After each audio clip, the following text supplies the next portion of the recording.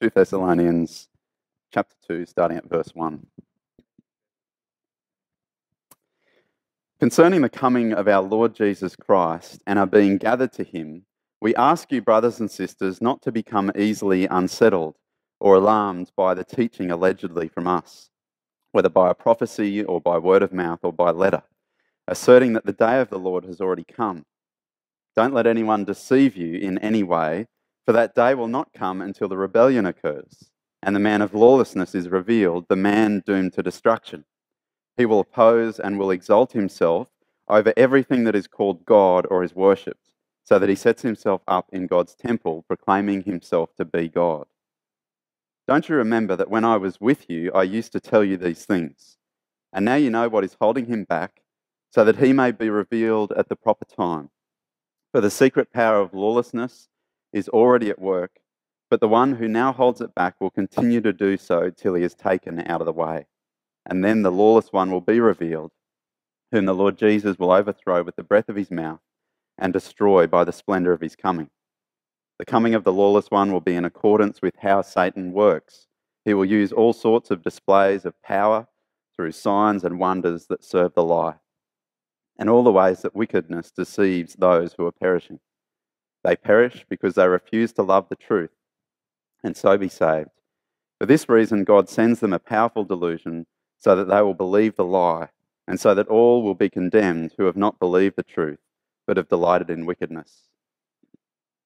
But we ought always to thank God for you, brothers and sisters loved by the Lord, because God chose you as firstfruits to be saved through the sanctifying work of the Spirit, through belief in the truth.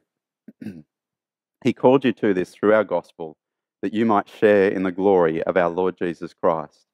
So then, brothers and sisters, stand firm and hold to the teachings we passed on to you, whether by word of mouth or by letter. May our Lord Jesus Christ himself and God our Father, who loved us and by his grace gave us eternal encouragement and good hope, encourage your hearts and strengthen you in every good deed and word. Okay, well, if you want to keep that passage open in front of you, we'll be working our way through that this afternoon. Now, I don't know if you realise, but if you go and talk to people in our community here in Mackay, there's actually a whole lot of different viewpoints about what is coming in the future. About a month or so ago, I was kind of knocking on people's doors, trying to chat to them about Jesus. And I was having this conversation. I generally ask people the question, what do you think is coming in the future for our world? What's your opinion? And on this particular day, I got all these different answers to that question. The first person, she thought that what this world was headed for was a utopian paradise. She believed in karma, that principle that if you do good, then you will get good, and so if you do bad, you get bad. She believed that through the principle of karma, we would eventually learn the lessons and end up in this utopian paradise. That was her belief about the future. Some of the next people I talked to, they were not so positive. They were kind of looking at the American political scene and kind of things going on around the world, the general rottenness of humans around them, and they thought, no, things are probably going to get worse. Another lady that I chatted to was very negative, not a Christian, but she said that what she thought was coming in the future was going to end in apocalypse. There was going to be judgment. I'd actually asked this lady previously, what's your view of God? And she said, he's sometimes good, but he's sometimes cruel. And I said to her, you've had a tough life, haven't you? And she said, yes, I have. That was her opinion. It was going to be bad in the future. A bunch of other people that I talked to, they had no idea. They weren't thinking about it. They were just living life, not really concerned about what was coming in the future. And so there's all these different views around us in the community. And of course, for those of you who are Christians here this afternoon, you'll no doubt know that Christians themselves can take different views about these things. For some Christians, they're actively seeking to live kind of gospel-centered lives with the expectation and hope that as they do that in their community, that there will actually be transformation in that community, that there will actually be forward progress in the midst of that community. There's a very positive view about what the future will hold. There are others who are very negative. They're just kind of looking for the signs that we are headed towards the end and the judgment day. There are some who think that that day of judgment is coming sooner, others who think it's coming later. And then there's a bunch of people who just think it'll pan out in the end. They don't think too much about it. And in fact, they try and think as little as possible about what is coming at the end. And of course, what you think about the future, it does matter. Because what you think is coming will affect how you act and behave here and now. And so I want to ask the question this afternoon, what do we kind of make of that? How do we know what will happen in the future? And maybe more to the point, how do we deal with all these competing opinions that we're surrounded by about what the future actually holds? Well, let's pray as we come to think about that together from God's Word. Let's pray. Loving Father, we thank you that you speak. We thank you that as we think about where this world is headed, that you have not left us in the dark.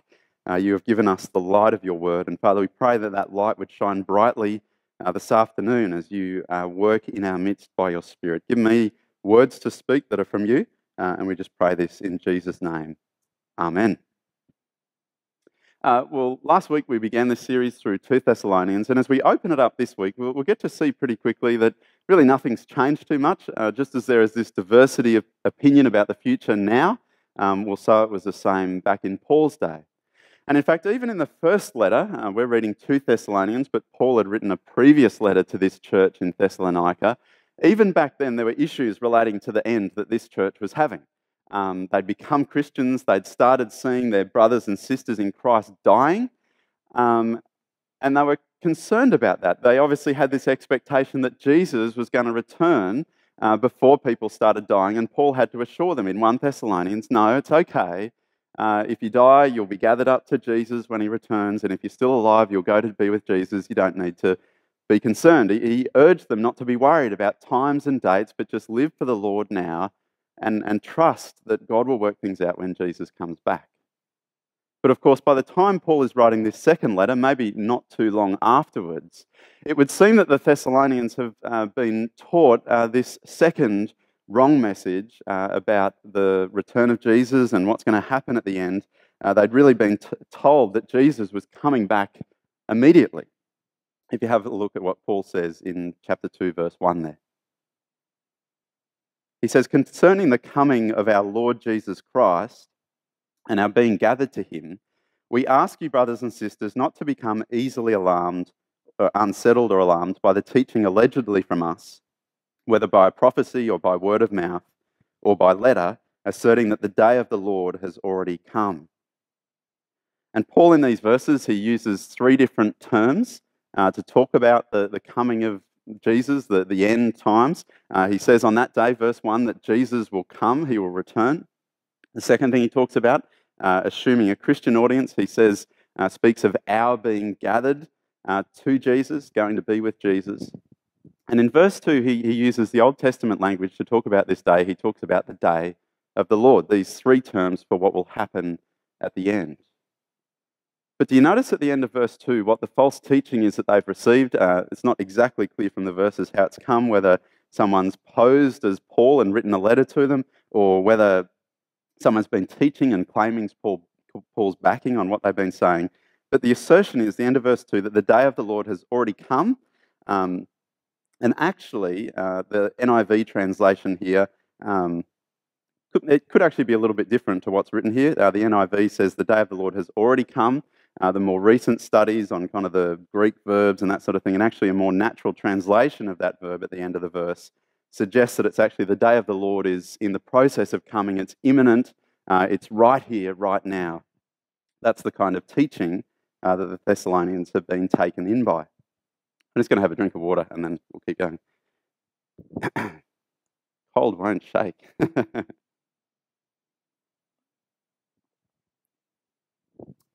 But as you have a look at what Paul says there about this idea of the imminence of the day of the Lord, it's a little bit like you might think about when you're at the airport. Tomorrow I'm catching a plane down to Sydney for the annual FIEC conference. I'll feed back to you a bit about that next week, what's happening in our network of churches. But my expectation is that as I'm waiting for that plane to board, heading down to Sydney, that people will be keeping an ear out for the call that it's time to board that plane. But my expectation is that most people will still be getting on with life.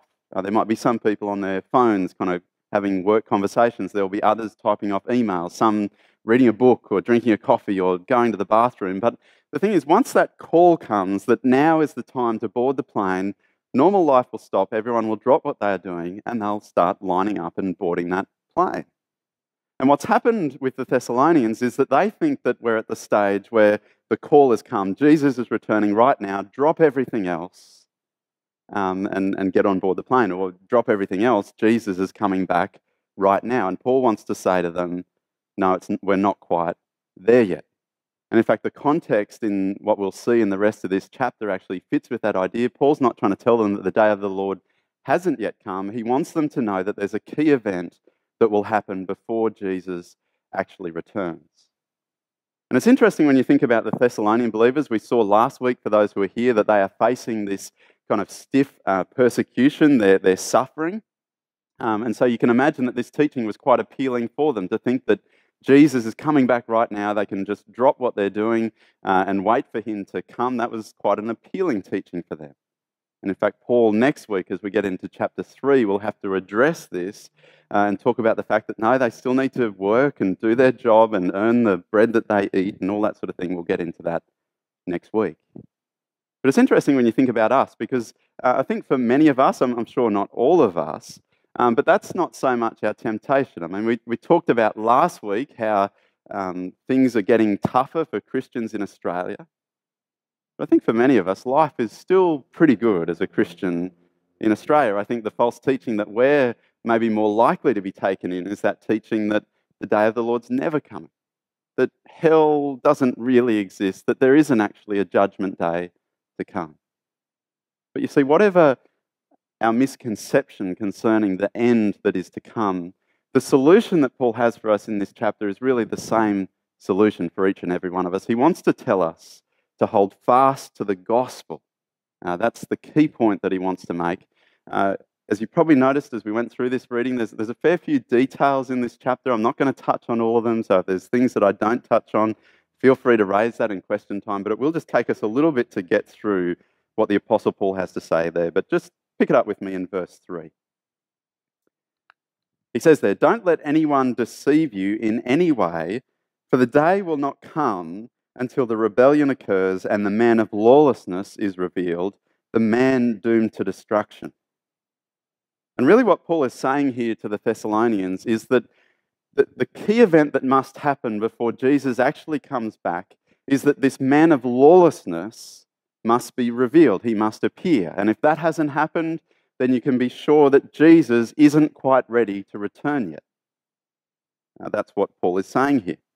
And as you look through the rest of the chapter, there's all sorts of things that Paul tells us about this man of lawlessness. I mean, verse 3, his appearing will be connected with a rebellion against God. The implication would be, we're told that this man is doomed to destruction, verse 3, so he's not going to be victorious. In the end, he will be destroyed. Verse 4, we're told what he'll actually do. He will oppose and will exalt himself over everything that is called God or is worshipped, so that he sets himself up in God's temple, proclaiming himself to be God. And as you keep working through the passage, you're going to see other things that Paul has to say. He's not just going to set himself up in God's place, but verse 9, the coming of the lawless one will be in accordance with how Satan works. He will use all sorts of displays of power through signs and wonders that serve the lie, and all the ways that wickedness deceives those who are perishing. Paul is saying here that the coming of the lawless one, it will be a work of Satan. The lawless one will do all these signs and miracles to lead people astray. That will be attached to this work of the lawless one. But really, Paul's main point here is that this will be the key event that will signal that it's time for Jesus to return, time for Jesus to come back. That's why the Thessalonians shouldn't have been taken in by this teaching, that Jesus was imminently about to return because the lawless one had not appeared. And I don't know about you, but as I kind of first read through this chapter, the question that came to my mind is, where does Paul get this stuff from? Where has he come up with this idea about the lawless one? Where has he got all these details from? Is this kind of a special revelation that has come to Paul? And it kind of pushes it a little bit further, because if you look in verse 5, Paul says to the Thessalonians, he says, "Don't you remember when I was with you that I used to tell you these things?" Last week we heard that Paul was in Thessalonica 3 Sabbath days. He spent 3 Saturdays with the Thessalonians. Somehow he's managed to pass on the gospel message, Jesus' life, death and resurrection, And does this mean that he's kind of spent all this time lecturing them on these detailed things that are going to happen at the end with the coming of the lawless one? Is that what Paul's saying here? Well, I think actually as you kind of look into this and press the details a little bit more, you get to see that what Paul's talking about, it's not actually as novel as it seems. What Paul is really saying to them is a kind of direct connection and direct application of the gospel message itself. It's something that has a very firm and clear precedent in the rest of the scriptures, and particularly, obviously, back into the Old Testament. One example, so the language of the man of lawlessness talked about in verse 3 there. The Greek translation of the Old Testament, what was called the LXX, you see Psalm 89, verse 22, Isaiah 57, 3 and 4 use that kind of language of a son of lawlessness, a man of lawlessness. But even more than that is the fact that Paul is really alluding back to and really picking up on a lot of the prophecies that were made in the Old Testament book of Daniel. Daniel wrote his book sometime in the 6th century, most likely. Talks in the first half about what happened to him during that period of the exile in Israel's history. But the second half of the book, Daniel gives us all sorts of detailed prophecies about what was to come in the future. Kind of fascinating prophecies on one level. And it's interesting as you look at Daniel's prophecies, because part of those prophecies were actually fulfilled not too long after Daniel lived. You get some of those key prophecies fulfilled even by the 2nd century BC, before Jesus Christ has even stepped foot on earth. And so one particular instance that I'd draw our attention to, I'm not going to read out the verses, but you can jot them down. Daniel chapter 8, verses 9 to 14, and Daniel 11, Daniel 11, verse 29 to 35. You get these verses that talk about this king who would come and who would lead a rebellion. It's not dissimilar from what Paul is talking about.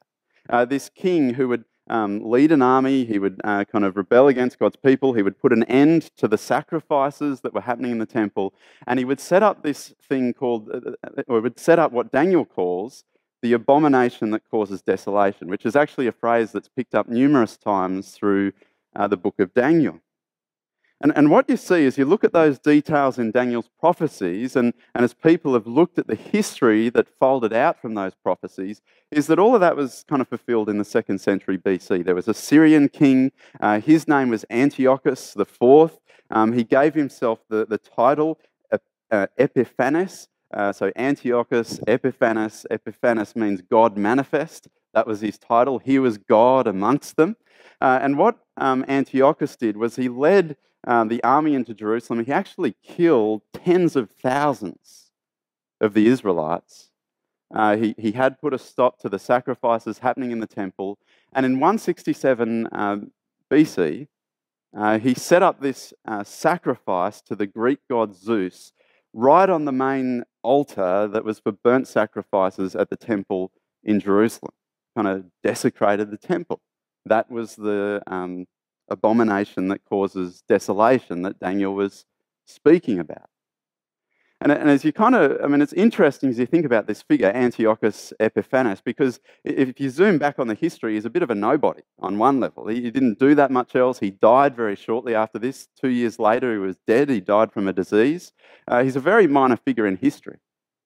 But of course, the reason that God gives this prophecy to his people in the book of Daniel is because for them, this was like the end of the world. But God wouldn't even protect his temple from this happening. That was devastating. And so God gave them this prophecy through Daniel beforehand so that they would know, even though there was this great disastrous thing that was going to happen, it would not be the end. It would only be for a time, and then God would step in, which is in fact what he did. Not too long after that, a few years later, they'd purified the temple and they were back into things. And as you look at the book of Daniel, there's some prophecies like that were fulfilled very shortly after, but there's another group of prophecies that are really pointing off further into the future. As you get into the end of Daniel chapter 11, there's this language about another king, a king who would be a little bit like Antiochus, but a king who would almost out Antiochus. He would be even worse than Antiochus. Not only would he lead a rebellion and kill many people, not only would he put an end to sacrifices and set up this abomination that causes desolation, but he himself, in his very presence, would be an abomination. He would be a source of horror and contempt for all of God's people. This would be a drastic and terrible time that would come at the end of history.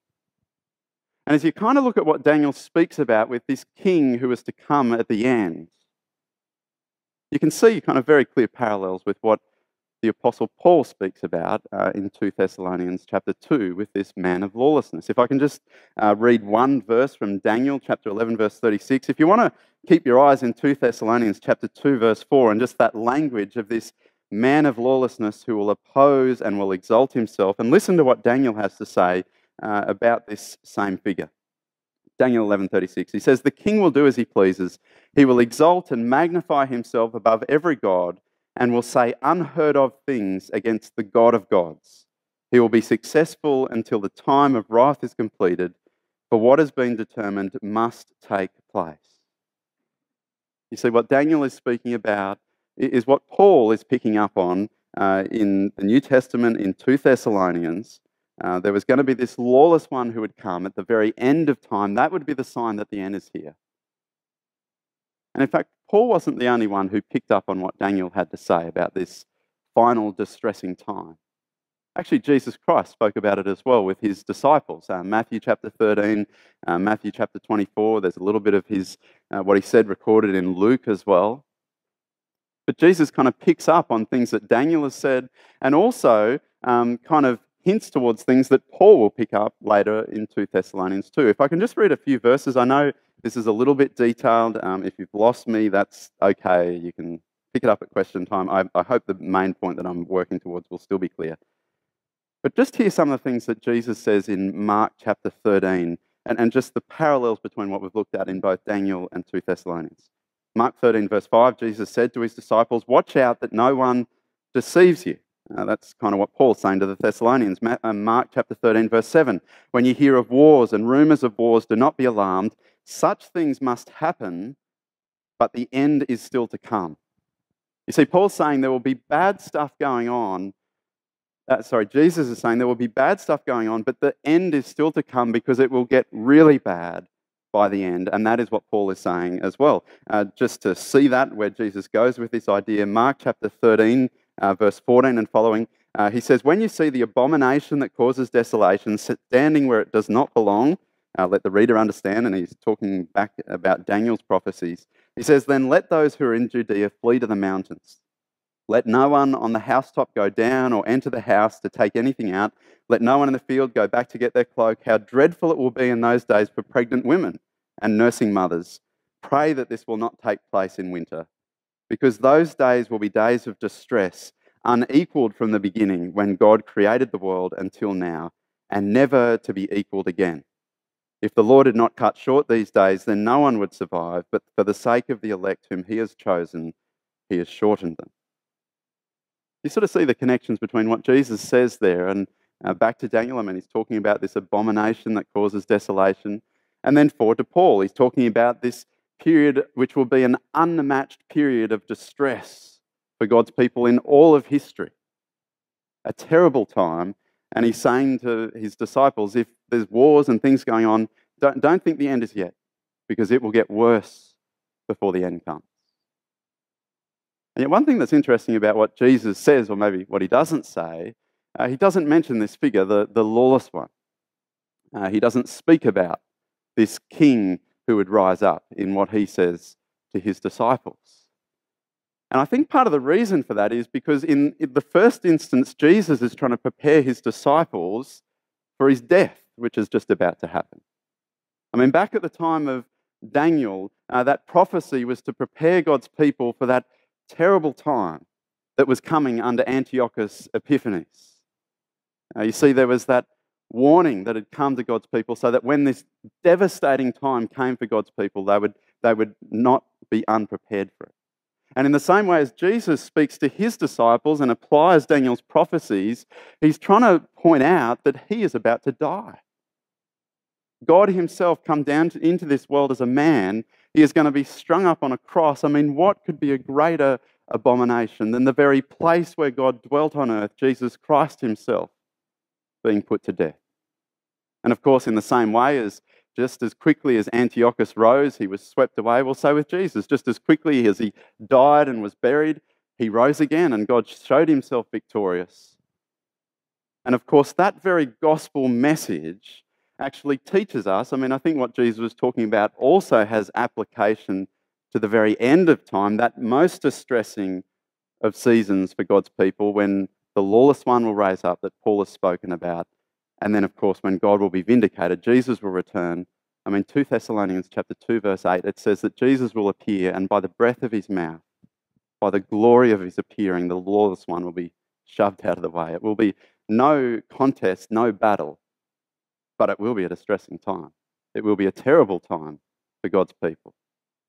And I think really what Paul is trying to get through to the Thessalonians is that if they had have just understood this gospel message, this message about the fact that God always works. He is at work when the most distressing times are happening, and it is in those moments that God is stepping in to bring vindication.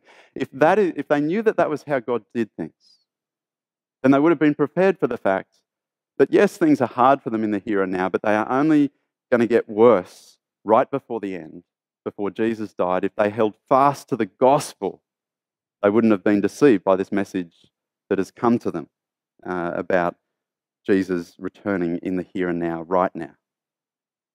And as you kind of think about that idea, I mean, it's a bad analogy, but think about it like this. At my house, there's lots of coming and going, so the car will drive up, one kid gets dropped off, another kid gets picked up, the car drives out again, lots of coming and going. We're in that sort of almost in the teenage years with our kids. But the other day, it was a little while back, but I'd come home, I'd had the boys with me, we kind of walked in the front door, I dropped the keys inside, and then we went out to the backyard and did some work. Amber was inside, but she'd planned to walk down the street and meet with her mum, who was actually here at the hall with Jay. And so she locked up the house, walked out down the street. By the time the boys and I came back to the front door, we're locked out, no key. I'm sure you've had that experience where you're locked out of your car, locked out of your house. It's kind of confusing. What do you do in that moment? Do you kind of try and break in? Do you call the person who's got the key and tell them to come and drop what they're doing? What do you do? It's a confusing moment. You really need the key. I said it was a bad example, bad illustration. When it comes to the teachings that surround us about the end of times, it can be confusing. It can be distracting. It can be hard to know what the way forward is. Paul is saying to us that the key is to know the gospel. If we know the gospel of Jesus Christ, God himself being strung up on the cross, this worst of moments happening, and then only after that Jesus being risen to new life, then we would know that when it comes to the end, it will be the most distressing of times as this lawless one comes, as this great rebellion happens, and just as quickly as it appears, Jesus will come back, he will step in, and all things will be wrapped up. And as you kind of hear me explain this passage like that, I'm sure there's some here who are feeling like that's just too simplistic. Paul's got all these details about what's going on and what's going to happen at the end of the world, and I'm saying he's just telling us to hold on to the gospel. Well, I want to show you that I think that is what Paul is saying to us. I mean, he said, don't you remember what I told you? He didn't have that long with them. He's just passed the gospel message on to them. He expects them to have got this. And just have a look at how he closes out the chapter, verse 13 of chapter 2. He says to the Thessalonians, "But we ought to always thank God for you, brothers and sisters, loved by the Lord, because God chose you as firstfruits to be saved through the sanctifying work of the Spirit and through belief in the truth. He called you to this through our gospel, that you might share in the glory of our Lord Jesus Christ.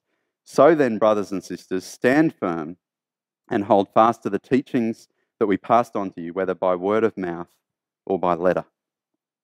And what Paul is saying here, he's telling the Thessalonians they've been chosen, God has saved them. See in verse 13 there, he's saved them through the sanctifying work of the Spirit. God has kind of brought this illumination and light to the eyes of those who have been saved in Thessalonica. And the other way that has happened, says Paul, is through belief in the truth. They have heard this message from Paul, and as they have believed that message, they have been saved.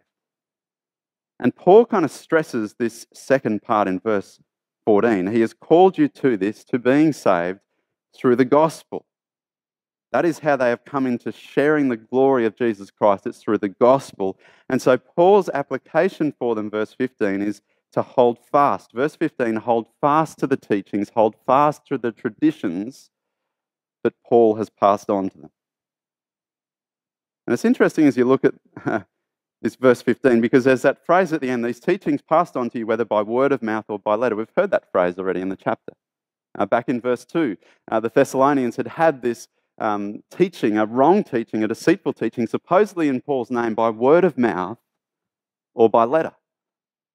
And then in verse 15, we hear that same phrase. And so it's almost like you've got one message that they've received by word of mouth and by letter that's a deceptive message, and another one, supposedly, I mean, for all they know, it's from the same person, another tradition and teaching that's been passed on to them by word of mouth and letter, and that's the thing that will keep them from being deceived by this other message. I mean, what else could that tradition or teaching be apart from the gospel that Paul has just mentioned in verse 14? That is the thing that he wants these Thessalonians believers to hold firmly onto. If they hold fast to that, they will not be deceived. They will be ready for the end when it comes. That moment when things will get worse, just as they did at Jesus' death on the cross, and when Jesus then comes back in great power, just like he did in his resurrection. And so if that's the case, if that's the way that we keep from deception is to hold fast to the gospel, what are we to do about that? It's not that tricky, is it? We hold fast to the gospel. We try and know the gospel and we try and hold fast to it. And I would say to you, if you're here this afternoon and maybe you don't yet know Jesus, maybe you don't know a whole lot about this gospel message so that you can hold fast to it and be prepared for the end, I want to encourage you to actually look into that and get that information to get the content of this gospel that Paul has been preaching. One way you can do that, here at Make, we offer a course called Christianity Explored. I think I've got a slide with that title on the screen, but it's a 6-week course. It works through Mark's gospel that we've had a few readings from this afternoon. It's a biography of Jesus. There's a short video section. You read a bit of Mark's gospel, a few questions, a chance to ask any questions that you might have. You work through the key ideas of this gospel message in 6 weeks. If you're someone who would like to look into these things, please do chat to me. I'd love to set you up with someone to run through that course. And I would say to you as well, if you're a Christian here and you've got a friend who you think might be interested to know more about this Christian message, this Christian gospel, and you'd like some help with that, please do chat to me. I'd love to give you the resources, get you set up so that that can happen for your friend to work through that course and hear the gospel. But for those who are Christians here this afternoon, I want us to kind of ponder how crazy it is that this chapter that Paul has given us, which as we've seen is really trying to stress to us the fact that we need to hold fast to the gospel message, the message about Jesus Christ. We need to search the scriptures and understand the gospel from the scriptures as they are presented through Daniel and through Mark and through Paul. That's what we're to do. How crazy is it that this could be a chapter that people would twist and distort and use to make up all sorts of other messages that are proposed to be what is going to happen before the end of time? Friends, we need to make sure we are holding fast to the gospel so that we are not the ones who get deceived. And I would encourage you to pursue that. How do you do that? I mean, keep coming along to our Sunday services as we work through books of the Bible, as we read the Bible, as we have opportunities for question time. We'll open it up for questions in a few moments to kind of wrestle these things through together. We need to keep getting to know the gospel from the scriptures. Get along to Bible study group, a great place to throw these ideas around with other people and to think through the scriptures together. You might think to yourself, well, I've been around a while, I know the gospel, I'm okay. I mean, Paul's not talking about just kind of ticking a box and knowing the gospel. No, he's using the language of hold fast to this. He's saying to them, have you already forgotten what I told you when I was there? He expects them to have been thinking and mulling on those things that he told them those 3 weeks that he was with them. Hold fast to the gospel, says Paul. We can never have enough of this. We need to keep digging into the scriptures, going deeper and deeper and trying to know it more fully. Another thing you can do, read through the Bible yourself so that you can test what you're being taught, so that you're going deeper in the gospel yourself. I've sometimes hand out a Bible reading plan here at Make. You'll see that I've got one of those in your bulletin this afternoon. Really, it's just a way that you can track your progress through the Bible. Don't worry too much about the dates on that sheet of paper, but it's a great way to mark off what books of the Bible you have read and haven't read as you read through the Bible. If you got through that whole thing, you'd have read the full Bible, and the New Testament twice, the Psalms twice. I encourage you to that. And the final thing I'd urge you to in terms of holding fast to the gospel, if you are kind of struggling to get your head around some of the things that the Bible is saying to you, something that can be helpful is a study Bible. There is a lot of content in the Bible. Understand that.